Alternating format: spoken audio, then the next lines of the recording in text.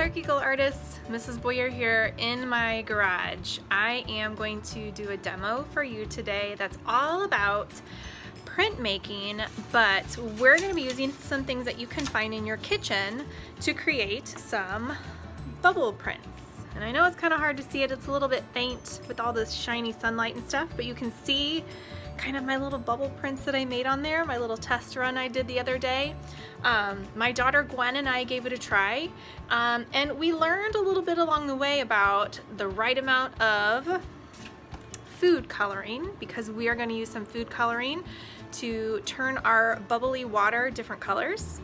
And I'm going to flip the camera around and show you how I'm going to set up my space so that you can try it at home if you have all this stuff too. All right, I'll see you in a minute. All right, Clark Eagles, we have a sheet pan, and I'm going to suggest that you use one of these, especially if you're going to try this inside your home. It's a really beautiful day outside at my house. See? So we are doing this outside. I'm in my garage, so it's not so bright. But here's kind of some of the things that you're going to need. You're going to need some paper, and I have two different sizes. A few containers so that you can do different colors. We're going to use some food coloring to and mix even some of the colors to maybe make some secondary colors.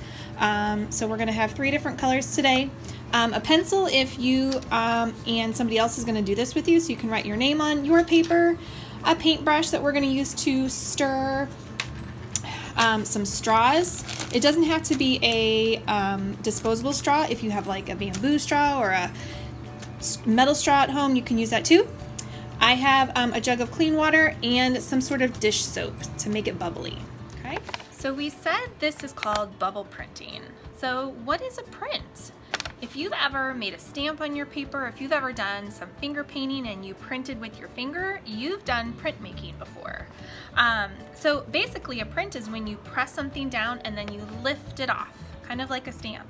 But we're going to be pressing our paper down onto our bubbles and lifting our paper up so that it leaves a print on our paper. Now the first few times you do this, it's going to look a little bit light and a little bit faint, and you're going to wonder, is there anything even on here? But once your paper dries all the way, your food coloring and your print should show up a little bit darker than what it looks like right at the beginning. So don't fret. All right, Clark Eagles, here we go. So like I talked about, try and keep everything on the pan to help contain the mess so it doesn't get everywhere. But what you're going to do is, first thing, find your piece of paper, and I want you to put your name on it. Don't worry, you don't need your class code, ha ha ha. And I like to leave it so that my name is on the back, so I'm going to flip over so my bubbles are on the front. But if you're doing this just on your own, then no need to put your name. Next thing that you're going to do is I'm going to take my dish soap. So I just have some Dawn dish soap, but whatever you have around the sink is good. And we're going to put about 2 teaspoons in each of our containers, depending on how many, on how many containers you have. So looks a little bit like that much. And you can always add more if you're not getting enough bubbles, but that's a good place to start. After that, I'm going to take my clean water and I'm going to add a little bit of water, maybe like half a cup or so. Also, again, just kind of depends on your container. Once you start blowing some bubbles, if you're not getting enough, add some more soap, or if it's too watery, you can add, or if it's not watery enough, just add a little bit more water. We're going to use our paintbrush and we're going to stir the bubbles into the water, just so that we don't see the blue anymore. So there's 1, 2, and 3. Ooh, splashing. That's why you need that pan. All right, and so from here you can kind of pick and use your food colorings depending on what colors you want to do. So I'm going to use just some regular blue, and you want to use a lot of food coloring. That's what Gwen and I figured out the other day. The more color you use, the more drops you squeeze in there, the better. And you can always go back and add more color if you want. I'm going to do blue. I think I'm going to do some green. So again, a lot of drops. The more drops, the better. You don't need to empty out the whole container, but you know what I mean. And then the last one, I think, what do you think? I think I'll mix some red in with some yellow. What should that get me? Red mixing with yellow is gonna give me, say it out loud, orange. That's right, red and orange, or red and yellow make orange. So I'm gonna put some yellow in there, mix it up. But try different color combinations. Think of the color wheel, think of the color mixing we've done in art class, and that'll kind of help you decide. So I'm gonna use my paintbrush again and just kind of mix the color, food coloring, in with the bubbly water, just so that it's all incorporated in there. Now, kind of like when you were painting in class, before you take this yellow, orangey color and dip it in with another color, kind of rinse it off into that water that we have laying off on the side, just in case. So mix that green in there. Get that in there. And then a little bit of green's not gonna hurt the blue, so I'm just gonna go ahead and mix that one in there. Now we are ready to do a little bubble blowing. Okay, I'm gonna put this guy off to the side. So I have my straw ready and I have my paper and all my colors. So we are ready to start blowing some bubbles. Now, I never want you to, we're not gonna drink this water. So we're only going to blow air through the straw. We are never going to suck up any of the bubbly water because yuck, that would be disgusting. So here we go. I think I'm gonna start with my orange, you guys. So I'm gonna put my straw down in my orange and I'm going to take a deep breath and blow.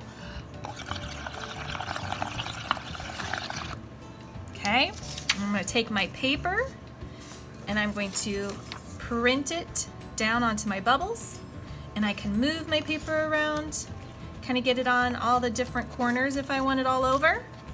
And then let's see. Oh, that's pretty good so far. So I have some bubbles left on my paper and they'll kind of pop on their own, but you can kind of see the shapes of some of the bubbles that I just printed. It's so cool, you guys. Let's try another color. I'm gonna rinse my little straw off in my water. Let's go with some green next, okay? Here we go. Once again, blow out, but don't suck it up into your straw. Oh, big bubbles. Here we go. I'm gonna take the same paper, the one that I printed the orange on, I'm gonna print it on my green. Smash down my little green bubbles.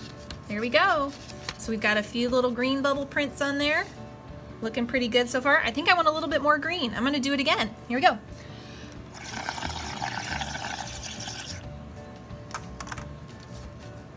Print, smash, smush it. Woo! There we go. Looking good. I'm gonna get that little corner there. So lovely. I'm liking it so far. What do you guys think? Pretty good? I think I'm gonna add the blue too. But when you're doing this, you can make each paper its own color. You can do just 2 colors or however many you have, depending on what colors you choose. I'm sure it'll look great no matter what you guys choose. All right, last one, blue. Whoa, that one went out of the container. I'm gonna press that on there. Smush my little blue bubbles down. I'm gonna scoot you guys over so you can see a little bit better. Okay. There's even some on the tray. I'll try and get some of those too. All right, let's see. The blue's not showing up too much. Maybe I should do a little bit more. Let's try a little bit more. I'm gonna give it one more little stir too. Make sure that blue is all mixed up in there.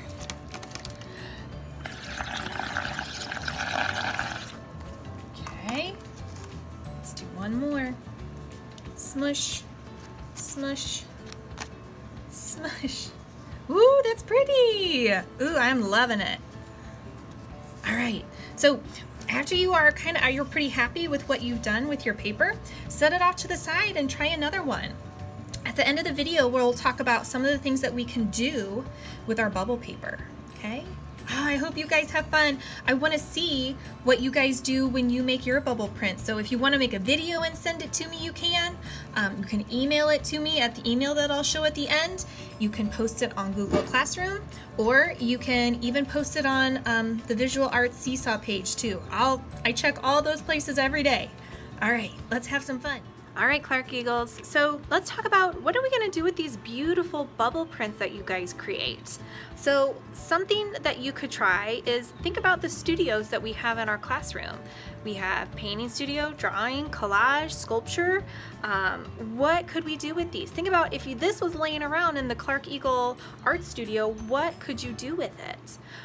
My daughter Gwen, one of her school assignments for 2nd grade was to write to some doctors or nurses in hospitals and tell them that they're doing a great job and that they're being so brave.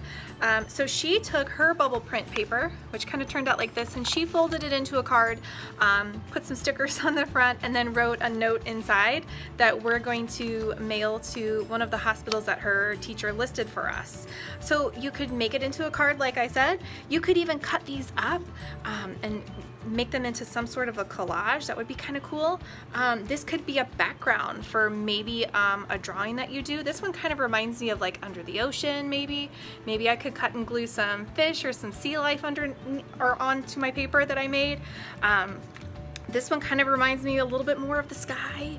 So maybe you could use some markers and color on top of it because it is pretty light. So this would also be a really good paper that you could draw and color on. So see what you guys, think, try it out. Let me know how you like it, or if it didn't go so well, maybe I could help you figure out what went wrong or what maybe you could try differently next time.